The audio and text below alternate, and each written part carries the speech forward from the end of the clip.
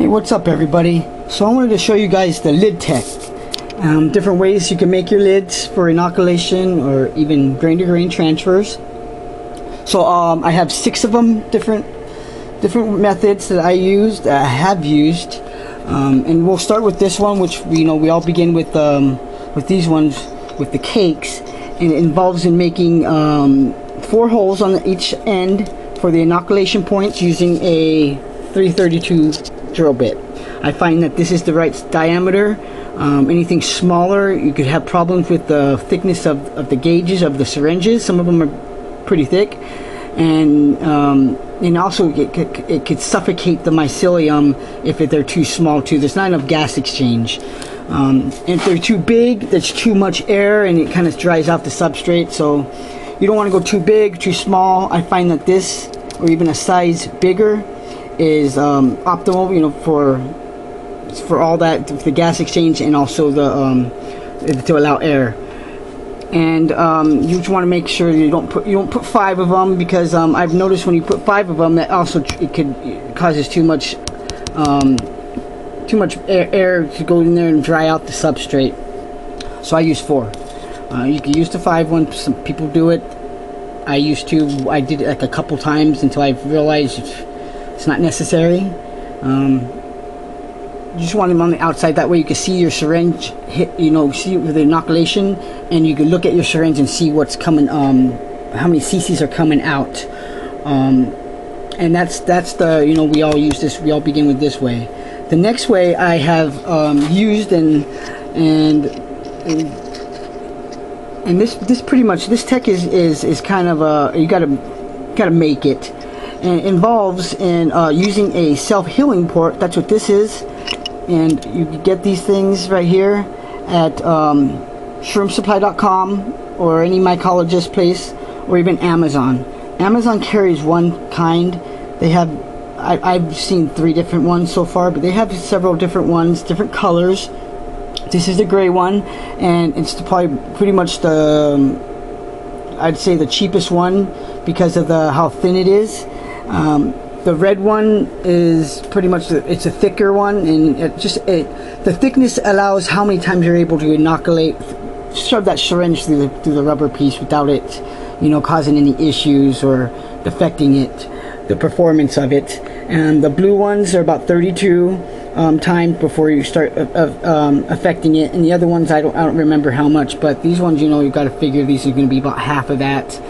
And it involves in drilling a hole it's like this with a 3/8 drill bit, and sometimes I'll actually put the drill bit like that and just kind of measure it and make sure it's not over, or not too under. And then what you want to do is you kind of want to get something like a screwdriver or flathead, and you want to push it through there. It's kind of a pain, so that's why I use a flathead screwdriver and just kind of pinch it, and it'll go right through, and then you want to just kind of pull it as best you can to the other end. And so I bought this lid right here off of, it was one of the only jars I bought online with rye grains in it, and it was pre-made like this, and you can see the person who made it drilled 1 hole, and then he used a filter disc like this one right here for the gas exchange, and also for the to allow no contaminants, like a filter, hence filter disc. And so I would usually, when I made these ones, I made a couple of them when I started doing that, when I didn't want to go buy, off of I didn't want to buy these certain things. I just ended up buying these, and I would drill 6 holes with the 3/8 inch. I'm sorry, the 332 drill bit. You can even go smaller if you want, as long as there's a couple holes, about 4 to 6 holes that you can stick that filter disc over it. You could also stick some Tyvek. This is Tyvek. It's they sell them at Home Depot, at the paint section. You can even use in the post office. They have the packaging has that type of material, and you want to double it up because it's kind of thin, and you could glue that over the hole if you want. And I think I've got one over here that I did like that. If I can find it, if not.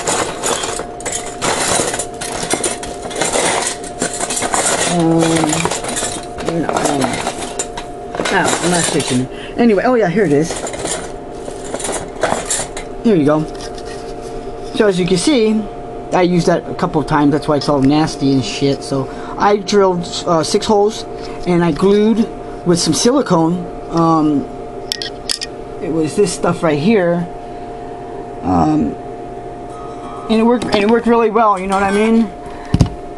It's you know, you could put it in the pressure cooker, and the sanitize. And however you're gonna the method you're gonna use, the heat's not gonna hurt it, and it stays there pretty good. And that's gonna be a good gas exchange and a filter to keep contaminants out. And so this person used a filter disc, which is cool. And so that's a way you could do it if you can't find these syringe filters. And this is the way I now do the lids. It's I'd say it's my favorite way, because it's, you know, it's no problems are gonna happen, and you're not gonna have any problems with these ones either. They're really foolproof, and as long as you have the syringe filter. You don't need a syringe filter. You could use polyfill pillowcase stuffing like this, and I'll explain how that works. So like I said, I use a 3/8 drill bit for the self-healing port. The red ones are going to be a 1/2 inch, which are a little bit, they're a lot thicker. But the blue one and the gray ones are usually the 3/8. And if you go to shroomsupply.com and you end up buying, you know, these or the syringe filter, they'll let you know in the description, or, you know, what size it is, and you could use the drill bit in accordance of that size. And then the small holes I use the 3/30 tooth or smaller, as long as it's, you know, as long as there's enough for a gas exchange. Then about this one, if you're gonna buy the syringe filter, which is this thing, they have different colors which indicate different type of how thickness the filter is in there. And this is really works really well, because it allows for gas exchange and also prevents contaminants from going in there. And you could pressure cook these. I recommend sanitizing them in a pressure cooker for 45 minutes at 15 psi, along with the self-healing port. And I use a 3/8 inch for the self-healing port, and 1164 is usually the width for the syringe filter. But like I said, if you buy them from Shroom Supply, they'll tell you, depending on what color you use. There's blue, there's different colors indicating different thicknesses of the filter inside. So that's that way. And so we could go on, and if you want to go buy, you know, buying those things, they're $10 they're about $11 for 10 of them, and these are about, you know, same price. They're, you know, they're not cheap, and shroomsupply.com has them pretty cheap. They're like 35 cents up to 75 cents, I believe. And then these ones, they have a couple different kinds, around $1 a piece. And you could get kind of, you know, you could choose one, or you could choose, you know, the price breaks down the more you buy. So this is another method I use, and it involves in drilling just one hole in the center, which I would use the 3/8 inch drill bit, or even a size above or a size smaller, and just get any pillowcase, a pillow, and just take the stuffing out, a little piece of stuffing. And what this does is it's going to be a great filter to keep contaminants out, and it's also going to allow for a gas exchange, and you can inoculate right through that middle part, right through the filter itself, that polyfill. I have this gasket maker right here around there, because I used this for when I didn't have these wide mouth lids. I needed to use it for one of the cakes, so I had to put, you know, this around there to keep, keep too much air out of there and dry out the substrate, and you know, particles from falling in there. But normally it would be just all solid except for one hole in the middle. And this is very, very effective. It works very well. I've used it many times this way. I just don't know more because I like the proper way. I think this is the proper way. And so you could just use this way. Very, very simple, very cheap. So that's another way. And the next way would be is to use a filter disc. And what I do is I get the lid. I drill about 2 to 3 holes in it with a 1364 drill bit. You could go smaller, one size smaller or one size bigger, but don't go too big because there's too much air. And what you want to do is you just put the lid on there, or sorry, put the filter disc. They come in different sizes: wide mouth, regular mouth, and I think there's a couple other ones. I know this would be for the regular mouth, and I would just put the filter on top of the metal lid. And that's important because if you put the filter below the metal lid, say if you do it this way, and you put that above there, and you go and you stick your lid on your jars like that, this is gonna get water is gonna jump in there. Something's gonna make this wet, and that's gonna cause contaminants to go right through that layer. You're guaranteed to get contaminants if this thing gets wet. So that's why it's recommended, not by me, but by the mycologists who use it and came up with it, to put the filter on the outside of the lid and then the metal piece underneath it. And this works very well for grain to grain transfers. I use this all the time for grain to grain, and I never have any problems. You could use this for inoculation too. It's kind of a pain because you can't see where the holes are if you're inoculating with your syringe right through the disc, but you could do that. So that's another way to do it. Also, another way is to use the Tyvek, and let me try to get this thing off of here, and just cut a piece off. You know, you can see I got a piece, and I folded it. It's really thin, and it has, you know, the holes are, you know, you can see, you pretty much see your hand. So I double it up. I fold it in half, stick it over the lid on the jar.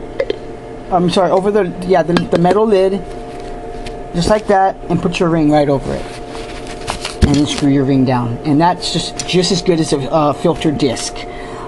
Works very well. I've used it, and you could just either for grain to grain or just inoculate right through that, or even put a hole in the center. You know exactly where that hole's at. And if you want to use this gasket maker, it's an RTV. This works well. If you could, like, pretty much like this, is you could inoculate with your syringe right through that. And it's really durable. It holds up to the heat in the pressure cooker, so it's not going to come off. It stays there really well, and that's going to cause, you know, no contaminants, and it just works very well. It's a recommended method by many, and just you could buy this at, you know, Home Depot, wherever. It's a gasket for cars, you know what I mean. That's why it's high temperature, because you're going to put it on your block.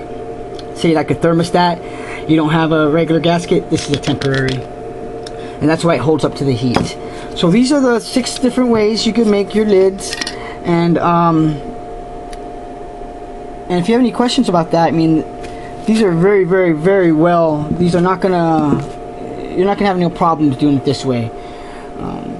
So I just wanted to show you guys that. If you have any questions or any concerns, you just give me send me a comment, and I'll reach out. I'll answer it right away. You know what I mean? So that's the cheapest way, is this one, because Tyvek is so cheap. You could go to the post office and get an envelope that has this type of material, or go to the Home Depot paint section, and this is like a painter's outfit. It's like old coveralls that it's the same coveralls I was wearing during the grain to grain transfer video that I made, if you guys want to see that.